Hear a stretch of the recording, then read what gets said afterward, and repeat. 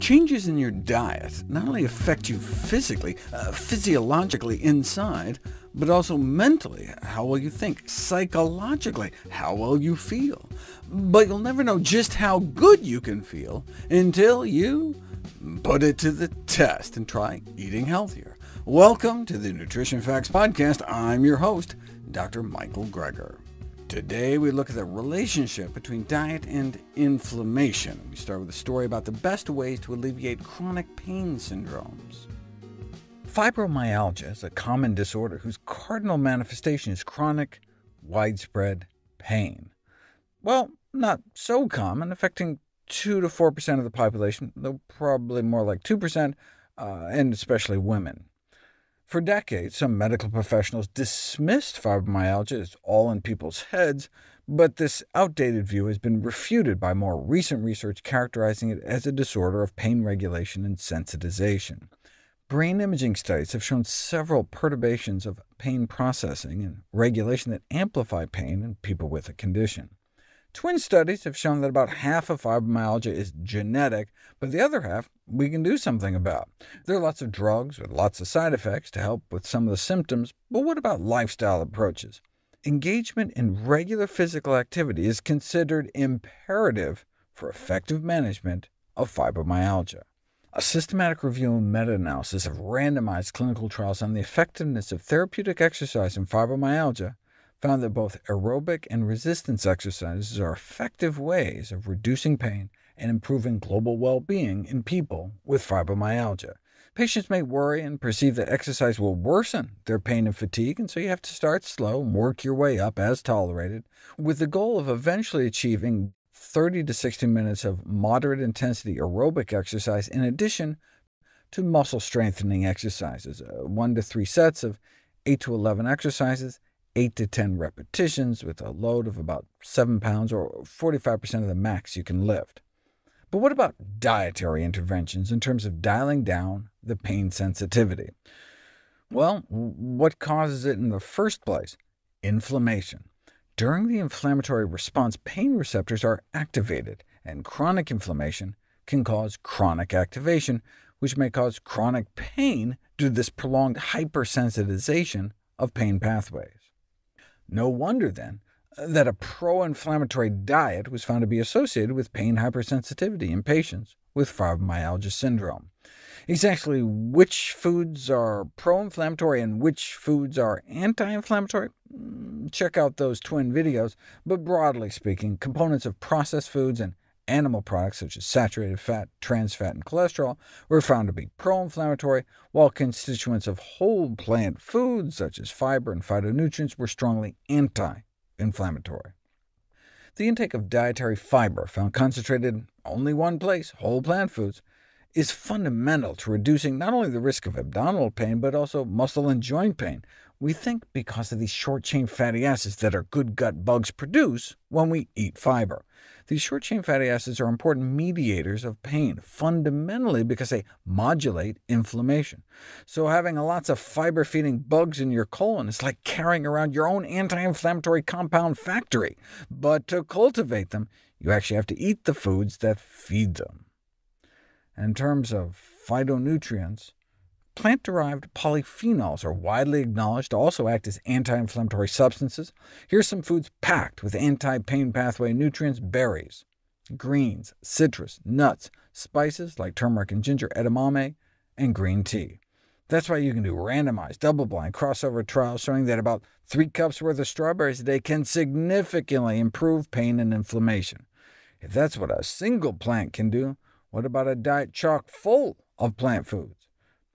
Put people on a strictly plant-based diet rich in fresh fruits and vegetables, whole grains, and various legumes, which are beans, chickpeas, and lentils, as well as nuts and seeds, and you can drop C-reactive protein levels 33% in 3 weeks, which is a leading blood marker of systemic inflammation. But does that translate into less pain? And the answer is yes when it comes to migraine headaches, yes when it comes to painful periods, a significant reduction in menstrual pain duration and pain intensity, in addition to premenstrual symptoms. In fact, even just a single plant, cinnamon, about a third of a teaspoon 3 times a day during your period, can help, though it doesn't work as well as ibuprofen. Ginger powder, on the other hand, ground ginger, has been found to be comparable to ibuprofen in relieving pain in women with painful cramps. You can learn more in my video on the topic. Whole food plant-based diets also alleviate the symptoms of osteoarthritis. Several studies have shown improvements in rheumatoid arthritis symptoms with diets excluding animal products, though it may be just as much a function of increasing the quantity of healthy plant foods. But it's not just because plant-based diets are so effective in causing weight loss. Even at the same weight, there's an improvement in rheumatoid arthritis from more plant-based diets. And plant-based diets can also alleviate fibromyalgia symptoms. This is the latest study, which enrolled anyone with chronic musculoskeletal pain, fibromyalgia or not. Yes, diets high in animal proteins and fats have been linked to chronic pain and inflammation, while plant-based diets produce anti-inflammatory responses. So did it actually work when put to the test for pain? Yes. Consumption of a plant-based diet produced positive improvements in chronic pain and function. How much? Well, a minimally clinically important difference in chronic musculoskeletal pain is 1 point on the numeric pain rating scale, which is just a scale of 1 to 10 on how much pain you're feeling. And on the plant-based diet, perceived pain decreased an average of 3 points on a 10-point scale, from an average of 5 or 6 out of 10 down to 2.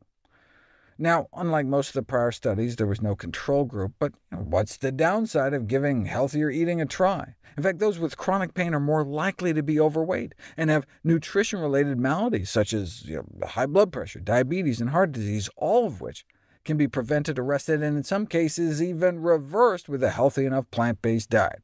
So any pain benefit is just icing on the cake of health.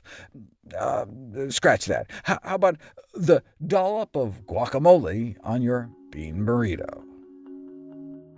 In our next story, we look at how plant-based diets may be effective in the treatment of fibromyalgia, a condition suffered by millions.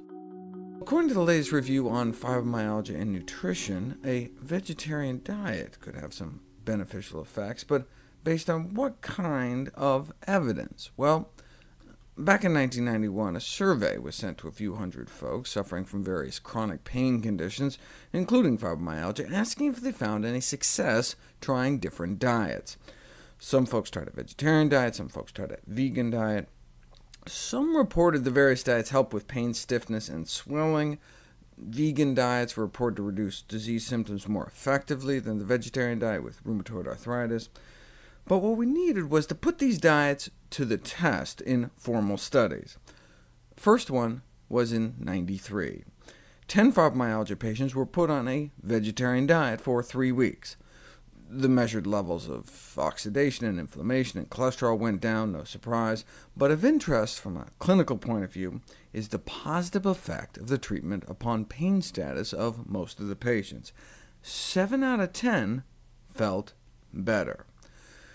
They weren't sure if it was the improved condition of the fibromyalgia patients in the course of treatment with a vegetarian diet, whether it was due to the improvement of their antioxidant status, or what it was about a meat-free diet that seemed to help so much. A vegan diet was first put to the test in 2000 in Helsinki. You can tell English is not the researchers' first language, with sentences like, "Plants face heavy load of light." The point they're making is good, though. UV light generates free radicals in their tissues.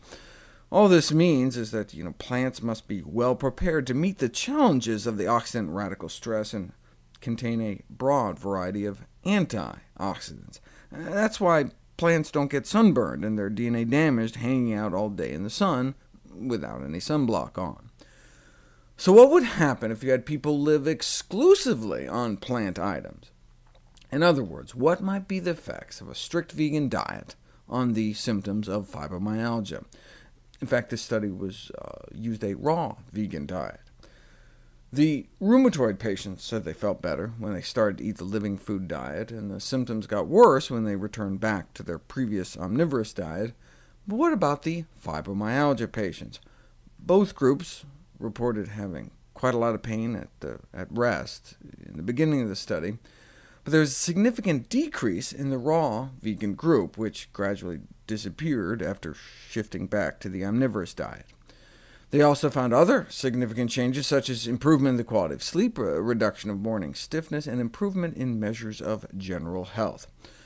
They started out about the same, but after about a month and a half, those eating vegan felt significantly less stiff, which continued through the end of the 3-month study. And when they went back to eating their regular diet, the stiffness returned. What about pains at rest? Same thing. So, significant improvements in fibromyalgia, stiffness, pain, and general health on a plant-based diet. The study only lasted 3 months, but it can be concluded that eating vegan has beneficial effects on fibromyalgia symptoms, at least in the short run. Finally, today we look at a study that suggested chocolate may improve symptoms for those suffering from chronic fatigue syndrome.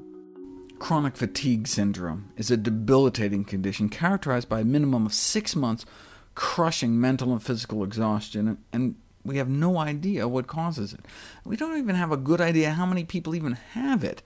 The Centers for Disease Control estimates that as many as 7.5 million Americans currently suffer from it. And we as physicians have very little to offer patients in terms of relieving those symptoms. So this is one of the conditions I'm always keeping an eye out for in terms of new treatments. And one of the latest they just discovered? Chocolate. Evidently, Montezuma II, who reigned the Aztec Empire 500 years ago, noted this divine drink builds up resistance, fights fatigue. A cup of cocoa permits people to walk for a whole day without food. Not willing to take the emperor's word for it, it was put to the test.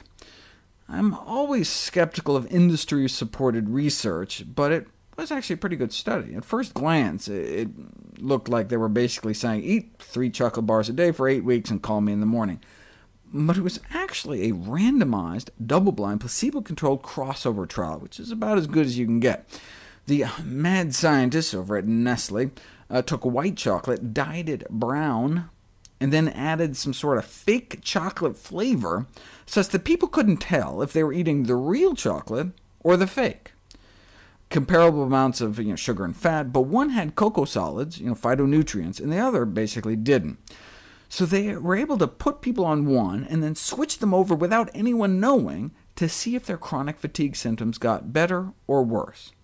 And there was a significant improvement in the real chocolate group, meaning it apparently wasn't just the yummy taste of chocolate, but the action of the cacao phytonutrients. Of course, no one should be eating 3 chocolate bars a day, but you can get the equivalent dose of cocoa solids, the equivalent dose of those wonderful cocoa phytonutrients, by consuming 2.5 tablespoons of cocoa powder a day. You can put it in coffee, you can make a chocolatey smoothie, or, my personal favorite, you can blend it in a high-speed blender with frozen cherries or strawberries, a touch of non-dairy milk, vanilla extract, and some erythritol or some dates, and you have instant, decadent chocolate ice cream.